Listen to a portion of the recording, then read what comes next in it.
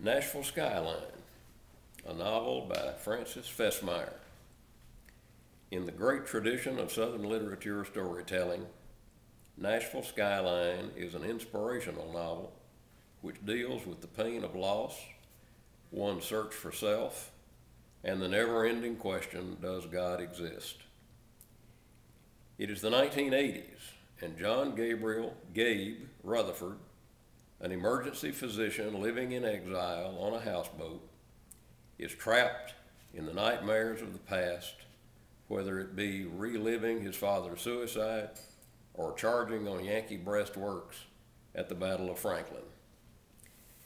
Gabe's greatest hope for survival in this world is his true love, Elizabeth Halcyon Morgan, who goes by the nickname Sis.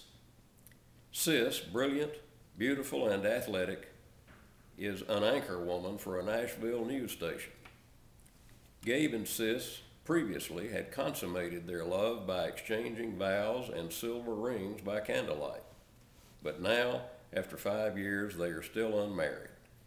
Gabe rationalizes that it must relate to her parents dying when she was young, but deep down he wonders if something dark and terrifying happened to her in the past, a secret which she is too scared to share even with him.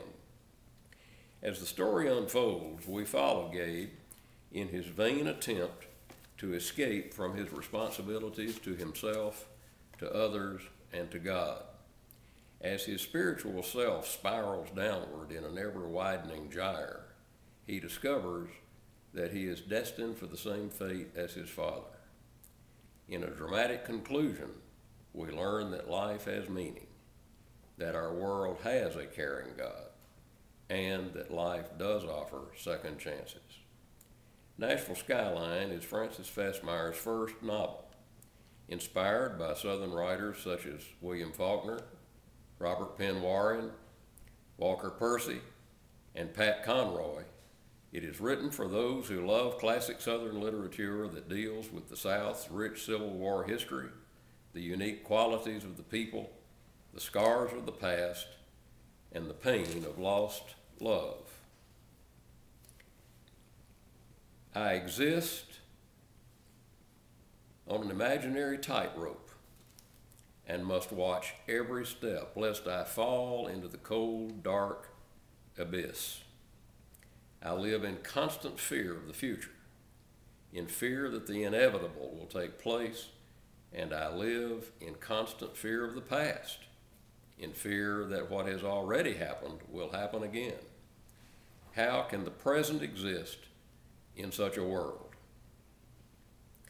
Bill Dedman, a Pulitzer Prize winner and investigative reporter for MSNBC, says, Nashville Skyline is a moving story of human weakness and redemption. Fueled by Southern history and classical mythology, Fesmire's story of Gabe Rutherford's journey will stir anyone who remembers the sting of a lost loved one or the heartbreak of lost love. Lisa Bauer, in her Clarion Review foreword, says, in a book that spans the present, the past, and future, and dips its toe into dream, faith, and the other world, Gabe and Sis's struggle to do right in a world that has failed them will resonate with readers of all ages and backgrounds. Fesmire is able to zero in on faith and Gabe's reawakening to God and life with grace. Robert Coles, a Pulitzer Prize winner and author of Walker Percy and American Search and of Flannery O'Connor's South, says, the glorious son of another Southern physician writer, our beloved Dr. Percy, has wonderfully warmed Francis Fesmire. Philip Coyle, the academic dean of Richmond Graduate University, says, C.S. Lewis once observed, God whispers in our pleasures, but shouts in our pain. In Nashville Skyline, Francis Fesmire articulates a powerful personal message of pain and love, and we should all listen.